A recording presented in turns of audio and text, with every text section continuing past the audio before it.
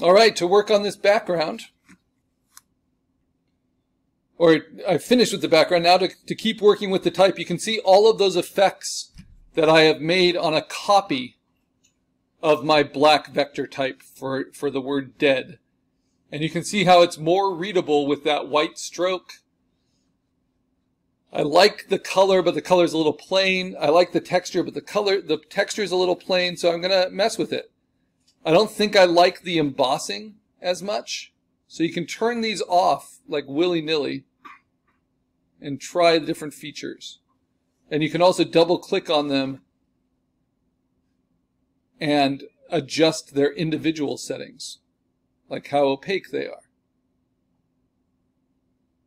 or their blending mode for the highlight of the embossing versus the shadow of the embossing.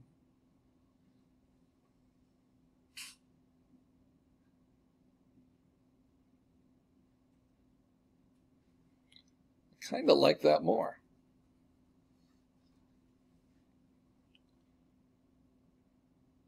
Yeah, just the lighter texture on it. Then we can try some different ways of getting a little bit more texture. I can give it an inner shadow, and I can make that noisy and larger.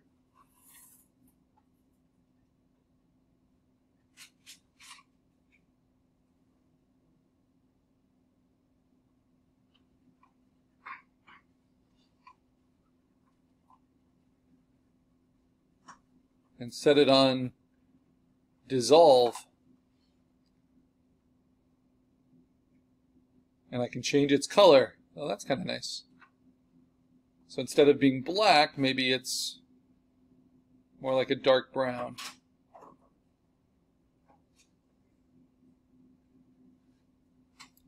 And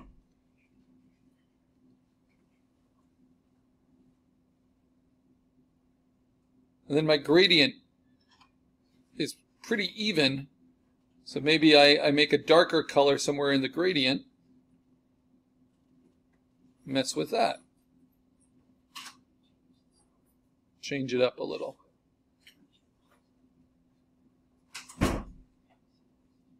So there's so many different ways you can go with it.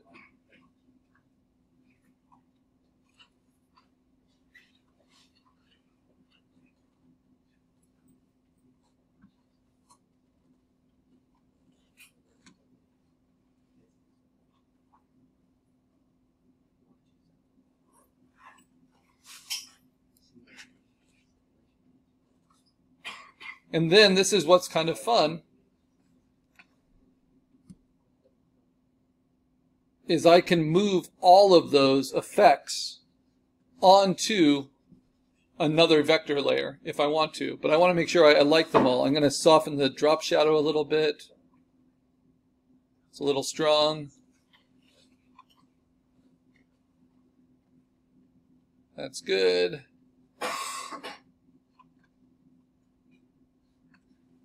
And I want to keep this color overlay color on the top. But everything else I want to try to bring over. So what I'm going to do is duplicate this. This is a new one. I'm going to make it violet. And then I'm going to right-click on this one with all these effects. That's why I made it as a duplicate. I'm going to right-click and I'm going to say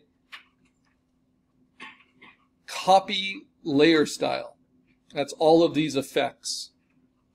And then I click on my new one, and I'm going to say Paste Layer Style. And it's going to bring them all in. You see how it makes them match? But of course my color overlay was different, right? So if I move my color overlay in, now I have two color overlays here, and I can decide which one I want. So you really have a lot of power with these effects tools. And then I want to affect the stroke. Maybe I'll make this stroke go on the outside, because I think that works a little bit better.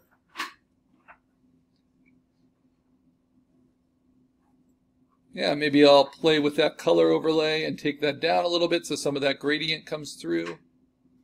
Or I can even play with the blending mode. That's a little weird. Let's try pin light. Nope. Let's stay with, there we go, with darken. All right, so now I've got my color type. It's got all that variation in it.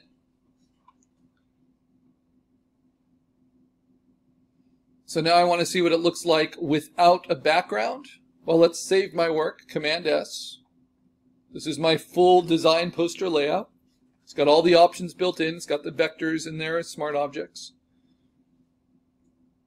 I'm going to turn off that, and then I'm going to take all those background layers, put those into a folder so I can turn that off easily if I need to, just like that. I guess I'll leave out the white.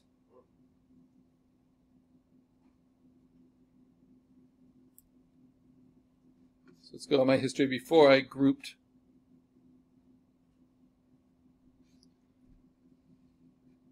So everything up from the blank white, that's part of the background, I'm going to select, put it into a folder so I can turn that off.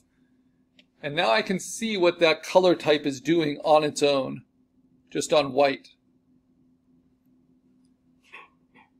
And all of the different effects it would have on whatever background I would use. And I'm overdoing it quite a bit. But let me show you how you can overdo it even more. Just because I'm the instructor showing you different options to play with. So, if I do an image search, let's look for a torn paper texture.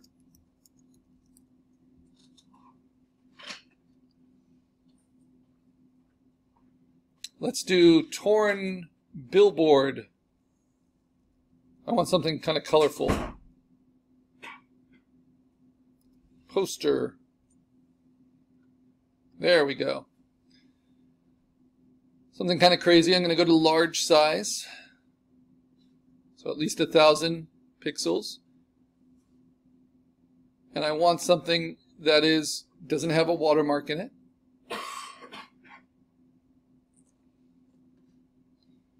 And to check it, right, I'm always going to right click and say open image in new tab. Make sure it's good quality. This does have a watermark, you see that? Haha. Got to do your diligence here. Even though it's freely shared on, and that one's got a watermark too, on Pinterest. These are all PhotoBucket watermarks from the days PhotoBucket was usable.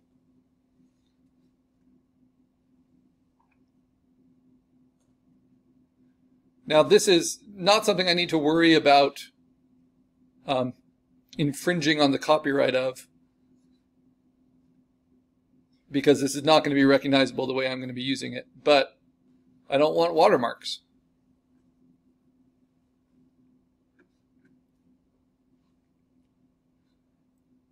Open link in new tab. Yep, watermarks. All right, so let's try this under usage rights. Just look at Creative Commons ones. That should get rid of any that are stock sites. And it limits our options significantly, but this one looks interesting. Yep, not image. Open link in new tab. And then open image. This is some good open kind of image that I can use. Let's save it just like I did with that crumpled paper texture. And what happened? Bring it on to my Photoshop. But this time, instead of it being the background, I'm going to cut the text out of this. So I'm going to stretch it. We did this way back with exercise 1, like it's wrapping paper. I'm going to roll it out so it overlaps my text. Then I'm going to take my vector type. Remember, I've got it in 2 places, green and blue.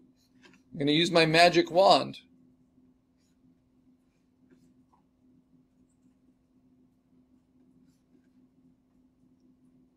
There it is, the death.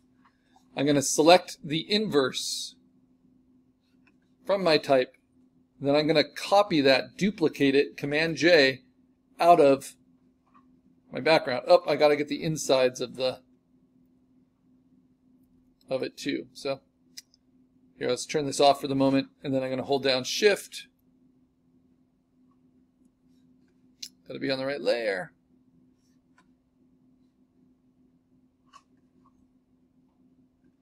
Get these insides. Okay, now select Inverse, and now duplicate that from that layer. And then I can play with layer styles there. So it's going to give it a little bit extra. And I can play with the blending modes.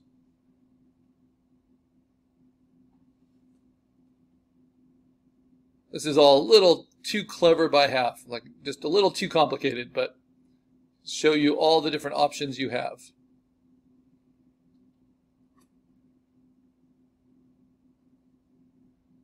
That's why it's often really good just to have inspiration, you know, to help guide your decisions. Okay, I'm going to do that again with this type. So I'm going to select it. Going to select the empty space within. These are called undercuts. Then I'm going to select the inverse of it, because remember, selections move with us. Then I'm going to duplicate that from this layer. Even though this layer isn't turned on, I can duplicate from it. And then I can play with that opacity and that blending mode.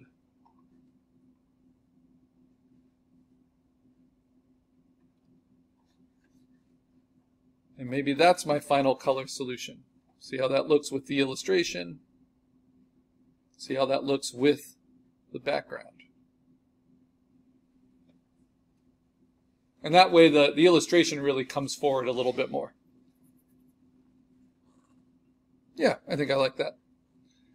And then anything can be modified, right? I can take down, modify my background just by turning layers off, playing with opacity.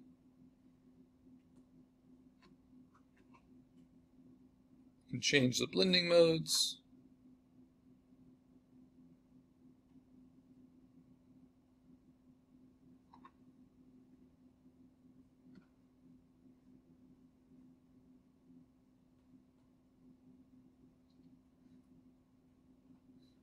It dissolves a little strong there. Yeah, a little too strong.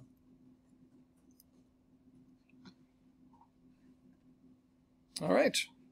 So, I'm going to save my work. How do I post my color, my final color of my type? I'm just going to turn off that background and turn off the illustration.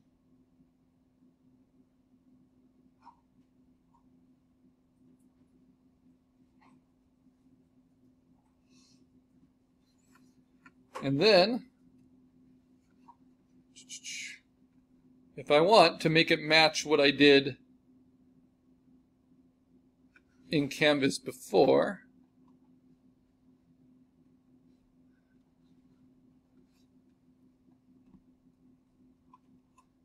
I can keep the gray and then just show the color on the gray.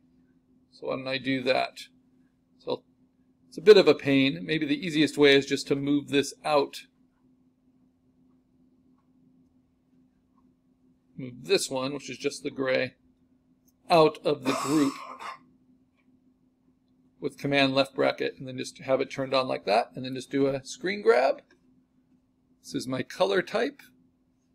Save that.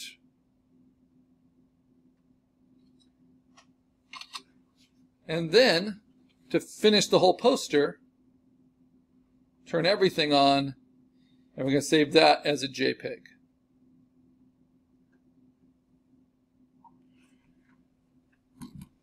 And then I'm going to, in the next video, show you something even crazier, if we have time. Or maybe at the beginning of next class. But that color is a lot better than what I had mocked up before, right? But I can always layer this on if I wanted to. In different ways. Yep, but I like it better without it. All right. So, save it for myself as a Photoshop file, and then save it as a copy once that's finished. These can be quite